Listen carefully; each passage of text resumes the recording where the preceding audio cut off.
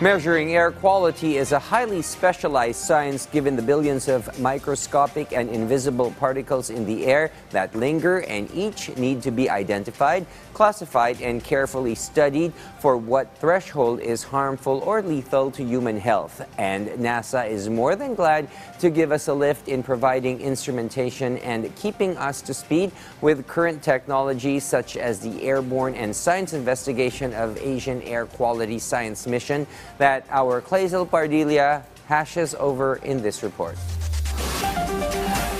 Ellen still covers her nose and mouth with face mask whenever she leaves the house for work. Kasi po yung pollution, yung alikabok at saka yung pusok ng kalsada, hirap huminga. Kapag? Nasinghot mo. Tapos nangangati yung lalamunan mo, tapos inuubo agad ako. Ellen says spice pollution has become a part of the life of traffic enforcer Alvin. Bilang traffic enforcer po, nasa gitna po kami, kaya masasalo po namin lahat ng mga usok na mga sasakyan. Masasanay ka talaga. According to the Manila Observatory, 7 million people worldwide die each year due to air pollution. Among these figures are Filipinos. In the Philippines, that's about 100 people per 100,000 people die each year due to air pollution. The health department said lung cancer can be caused not only by smoking but also by air pollution. Alam din natin na may contribution ng air pollution, pangunahin ding dahilan sa mga respiratory diseases. The Department of Environment and Natural Resources has over 138 air quality stations across the country. However, this isn't enough to fully understand the extent and severity of air pollution in our country. That is why the Philippines is participating in a scientific research flight led by the National Aeronautics and Space Administration of the United States. This is called the Airborne and Satellite Investigation of Asian Air Quality Science Mission. From February 1 to 15, 2 research aircraft will fly over the Philippines. Our team has boarded one of these 2 flying laboratories. This is the DC-8 aircraft, a flying laboratory of the National Aeronautics and Space Administration. This will fly over Metro Manila, Ilocos Norte, Cebu, and Palawan to collect air samples. On board are modern technologies that will measure, identify, and study air pollution in various locations in the country.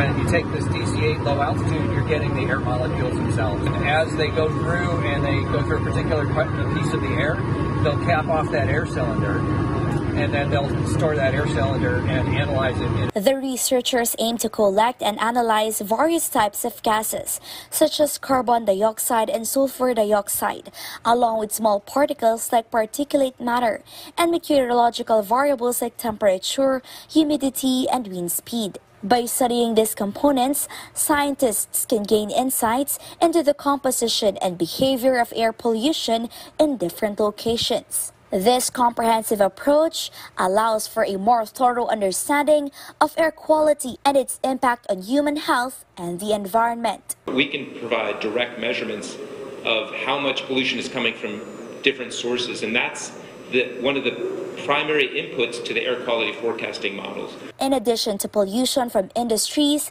vehicles, and various sectors, this study can also identify transboundary pollution originating from other countries. NASA is working in collaboration with the DENR, Philippine Space Agency, and other experts to integrate data collected from aircraft, satellites, air quality models, monitoring, and research observations. We have ground-based instruments that actually measure air quality.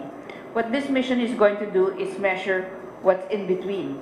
We don't know how the particulates and the different pollutants that are being emitted actually transport and interact with each other in between.